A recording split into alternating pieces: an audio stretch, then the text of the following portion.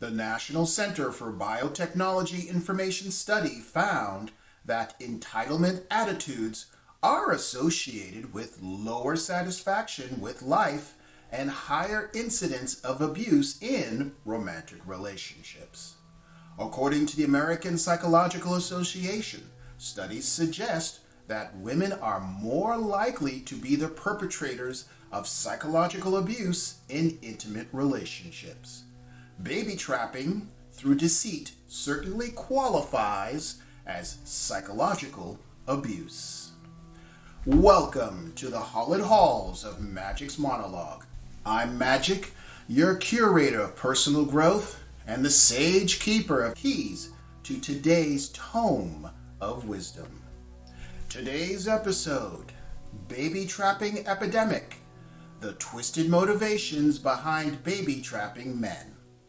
But before embarking on an expedition through the vast collection of life's lessons and bad choices, demonstrate your eagerness with a thumbs up, subscribe, and smack that bell like a victory bell signaling success to become a patron of wisdom. So stow your baggage of doubts, grab a ticket to success, and let's enjoy the ride together. We need to have a real talk, gentlemen, about this disturbing trend of women baby trapping men through deceptive means.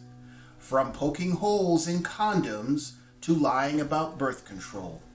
Some ladies are entrapping unsuspecting dudes into unwanted fatherhood. And let's be honest, it's some next level craziness that needs to stop. This devious phenomenon points to larger underlying issues plaguing modern women, namely insecurity, entitlement, lack of accountability, and plummeting happiness rates. Data shows overall self-reported happiness has declined by 10% in females in Western nations since the turn of the century. Perhaps chronically disempowering decision-making, like baby trapping, is one of the factors. As author Christian Hoff Sommers puts it, many young women have been betrayed by contemporary assumptions of privileged victimhood. They are abandoning the traditional role of nurturers and becoming unbridled egotists. You know, guys, you simply can't have healthy relationships or lasting joy when you're governed by jealousy and using kids as weapons. According to the study published in the American Psychological Association's Journal of Psychological Bulletin, narcissistic entitlement and perceived privilege were associated with anger, perceived exploitation in relationships, and undermining of partners' efforts. So let's dig in and count down the top 10 shameless reasons women deceive men into unwanted pregnancies and parenthood according to their own admissions. Number 10. I thought a baby would help us feel closer. Some deluded women buy into the fantasy that having a child will magically save their crumbling relationship. Spoiler alert, it won't. A baby only adds more stress and sleepless nights to a struggling union. If your relationship is in a bad place, then the smart move is counseling, not putting a kid in a broken situation. Number 9. I stopped taking the pill and never told him. The height of laziness and deception. If you're too irresponsible to handle basic birth control, you've got no business risking an unplanned pregnancy. The dude's going to feel utterly betrayed when he finds out you stopped taking the pill without warning to have his kid.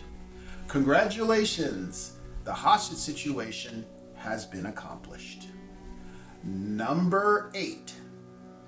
I just wanted him to love me. Trying to force love through having a trapped baby is pretty self-defeating. The resentment and breach of trust will kill any chance of a genuine intimate bond forming. At best, he'll stick around physically while emotionally checking out. This is not the foundation for romance you dreamed of. Number 7. He said he'd never leave me if I got pregnant, so I did it to test him. Wow. Just wow. Using an innocent child as a real-life lie detector test. Now, there's a rational thought process, huh? If the relationship is so distrustful, you need to pull wildly ethical stunts to verify his commitment. It's already over. Have fun co-parenting through this emotional minefield. Number 6. I got pregnant because he was going to leave. The classic frantic move to try locking him down before he exits stage left, but having a baby to save a doomed relationship is incredibly selfish and misguided. You can't trap traction, affection, or commitment. He may stick around under duress, but good luck cultivating a happy family built on manipulation. As cultural critic Camille Pagula states, there is no female Mozart because there is nothing feminine about transcendent genius. Stay with me as we are halfway to number 1. But second, help me build this channel with a quick thumbs up, subscribe, and smack that bell and leave a comment. Number 5. If I have his baby, he'll be tied to me forever. Money and status remain huge motivators for baby trappers, banking on a rich, successful partner. I hate to be the bearer of bad news, but he's only tied financially if she's lucky. The naive dream of forcing his eternal devotion dies once the child support payments start. Not exactly the glamorous life many hope for, huh? Number 4. I removed the condoms so I could get pregnant by him. A favored baby trapping maneuver of the boldest con artists, sabotaging the birth control to get knocked up without his knowledge. Some women have admitted to poking holes in condoms, flushing male contraceptives, or simply lying about being on the pill. This is unbelievably unethical. According to the American Psychology Association, studies suggest that women are more likely to be the perpetrators of psychological abuse in intimate relationships. Baby trapping through deceit certainly qualifies as psychological abuse. Number 3. He never wanted kids, so I told him it was an accident. For some selfish women, having a baby overrides any concerns about their partner being on the same page. They simply get pregnant through trickery and pass it off as an unwanted surprise to saddle him with the responsibility he never agreed to. Utterly shameless breach of trust and consent. Number 2. I had a one-night stand so I could get pregnant. The calculated baby trappers often go to amazing lengths to get impregnated by an unwitting target.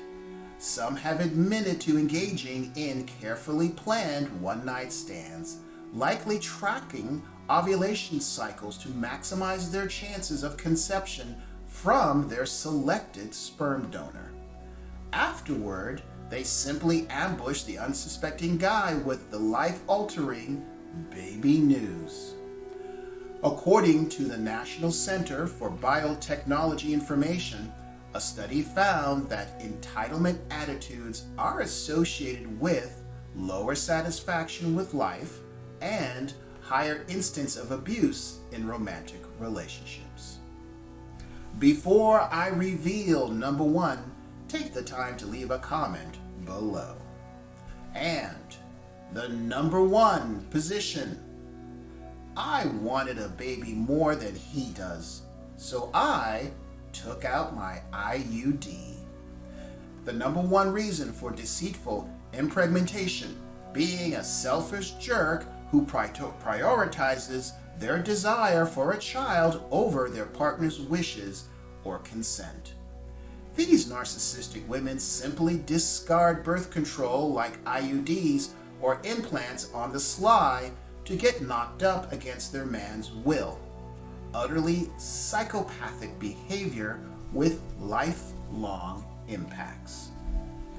In the end, the baby trapping phenomenon is rooted in a toxic stew of factors: immaturity, lack of self-control, entitlement complexes, and rampant disregard for accountability or boundaries. Bringing new life into this world through premeditated deceit is an incredibly selfish act and emotionally handicaps the child from the start. For those of you crying, well, the man should have been more careful too, that's somewhat true in terms of protection responsibilities. And conscious premeditation and entrapment are infinitely more insidious than negligence. Let's not turn this into a Sharknado sequel, okay, ladies? At the end of the day, healthy relationships and families require 2 fully committed, consenting partners, not reproductive hostage situation that requires the FBI hostage rescue team. The baby trappers are embarking on a guaranteed path to resentment, broken homes, and loneliness. Have fun explaining that shady origin story to your kids someday. Long-term happiness requires self-awareness and a personal responsibility, not soulless biological warfare designed as a love trap. If you found value in this video, please show it by doing 3 things. Give me a thumbs up, subscribe, and hit that bell, and share this and my channel with at least 2 friends who need to see it. I want your personal stories to share, or if you see an article online you think I should cover, send the whole story and the link just in case it's not there by the time I get to it. Email it to stories@magicsmonologue.com. This way others can learn from your victories, joys, and defeats as we work to not only support each other, but to help each other become better men. This is the best way to help grow this channel and support me. If you have a moment, stop by my YouTube community tab and vote on my surveys or check out my memes. Otherwise, subscribe to my Rumble, Twitter, Getter, and Gab. In doing so, you are certainly helping to educate other men and have the best revenge by living well. Until next time. Thank you for watching. Before you run off, check out these other videos and give them a thumbs up.